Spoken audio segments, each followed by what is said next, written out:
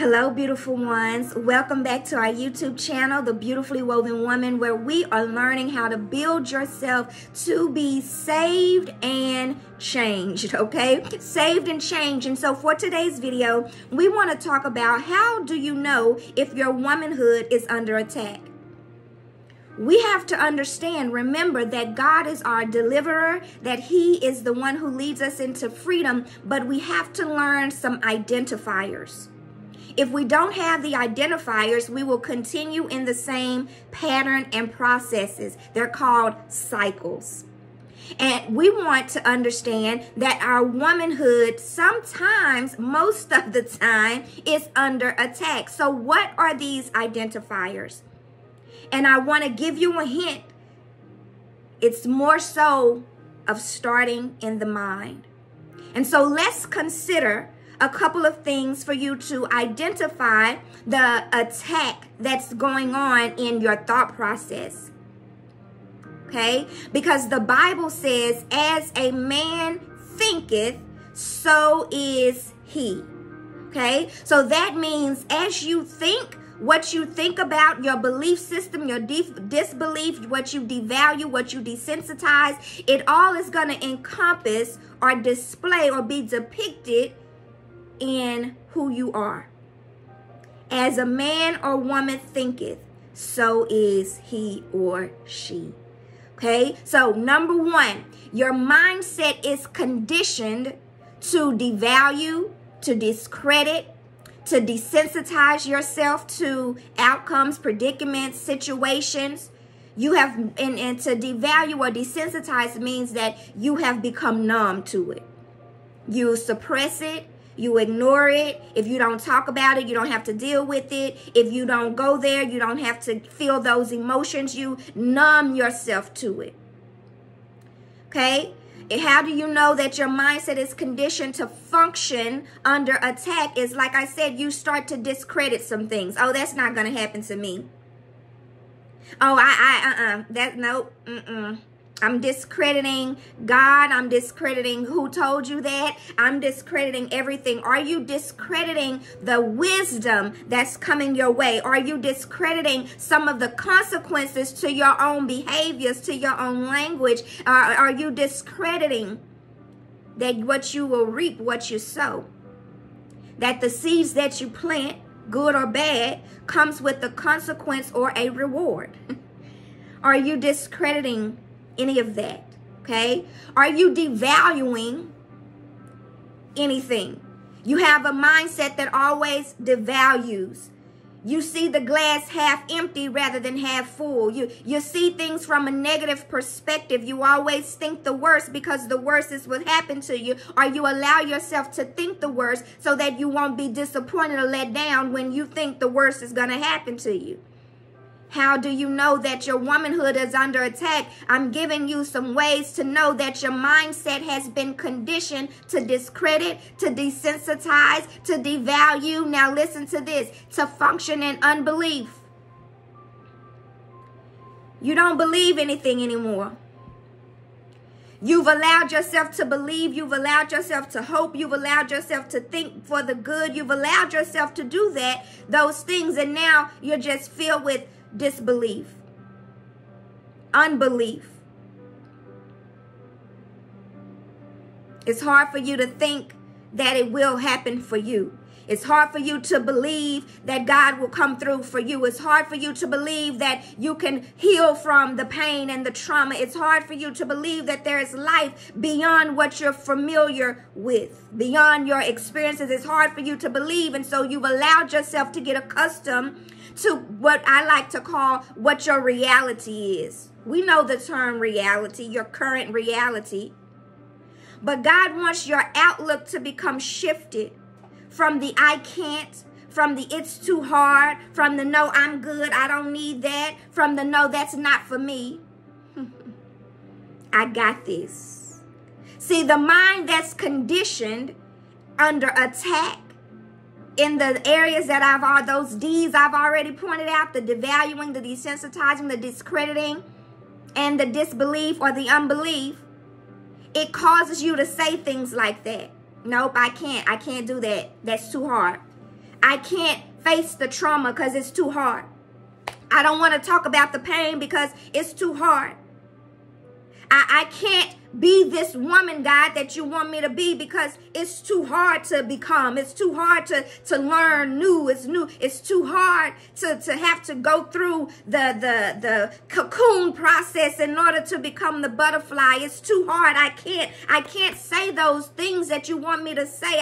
I can't confront the accusers to me. I can't. It's too hard.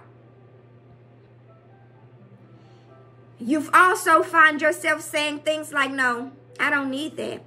I don't need to pray. Where has prayer gotten me before?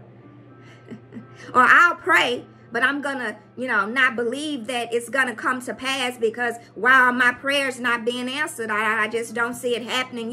You begin to talk in a negative way all the time. You begin to say, no, I don't need God. I got this. There was a point in my life where I actually said, I got this. I don't need God. Only maybe a couple of months later did I realize that, oh, yes, I do. God, I'm sorry. Please forgive me for thinking that way. And that's when the attack that was on my womanhood began to be lifted. When I actually said, stop saying I can't. It's too hard. No, I'm good. I'm good.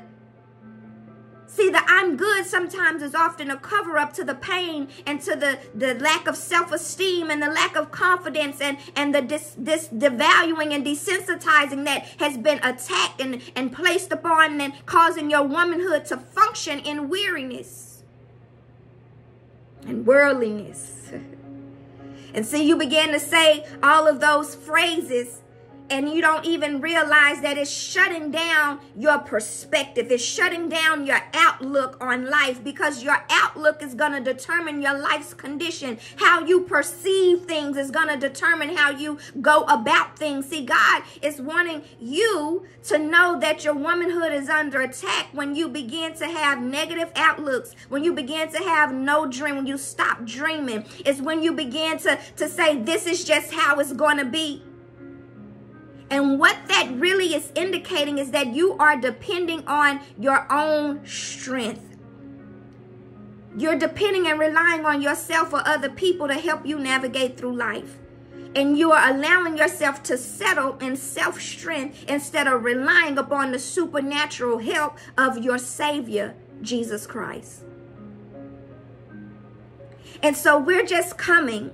Me and the love of God are coming to encourage and remind you to open up your eyes to see the attack that you have allowed yourself to live in. And sometimes if you don't identify it, you don't know that it's there. And so this is just a way to identify what's starting in your mind and how it's being implemented in your life and how you are as a woman. Your perspective and your outlook. And so because you devalue or you may devalue or discredit or desensitize yourself to God, that means you're also doing that same thing to yourself. Because hope has been deferred for you through the attack, through the mindset that has been conditioned in you that we've already discussed. And so you don't want your hope to be deferred because it'll make your heart sick. You want your hope to be anchored. You want your mind to be able to come out of this stressful thought process, which produces a stress-filled you and produces a stress, overwhelmed, and weary life. You want to be able to hope beyond that condition. You want to be able to hope beyond that place. You want to be able to hope beyond that element of being and choose to say, though I can't, there is a God who can help me. Though I can't, there is a God who gives words in my mouth. Though I can't, there is a supernatural strength that functions in my areas of weakness. See, these are truths that you can use to recondition your mind. And I want to encourage you to try. Can you try? I just want to encourage you to try to come up from under this attack that you've been bound by. You know, because this is the first video of the series that we're in on womanly woes and feminine famines.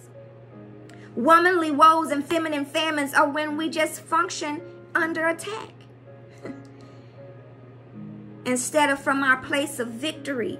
And so try to learn what living victoriously looks like. Try to learn what navigating through your woes and your famines with your Savior looks like. And you want to know where you can start? I have some transitioning tools for you. Of course I do, right? Of course Jesus does, because he loves you enough to meet you where you are and to lead you into trying and to leading you into tasting of him and seeing that he is good, and to leading you into resources that can help transition your womanhood from weary, worldly woes and famines into learning how to navigate through them from a victorious place, from a mindset as a woman thinketh, so is she, to thinking that God can, to thinking that God will, to thinking that he will supply me with all of my needs. And so resource number one is an identifier resource to help you dig deeper into knowing that your womanhood is laced in weariness, it's laced in being under attack. And that resource is in the link below, and it is titled, How Do I Know That I Am Weary? You need to know how. You need to know where weariness is functioning within your fibers so that you can be led out and led into freedom and led into deliverance. So resource tool, transition tool number one is an identifier tool. It's in the link below, and it's titled, How Do I Know That I Am Weary When I Think That I'm Good? Okay, let's get beyond what you think and let's get into the truth of what's really happening in this attack.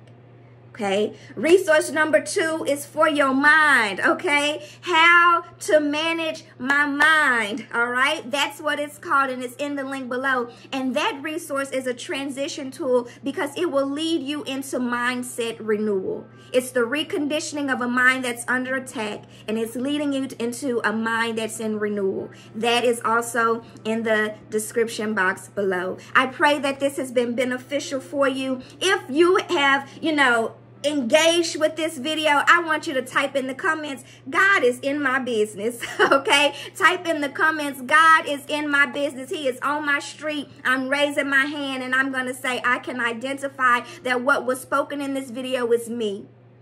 Type it in the comments. God is in my business. God is in my business. God is in my business. Like, subscribe to the channel, follow us, turn your notifications on. Be sure to download your resources below for you to identify deeper and further and to transition yourself out.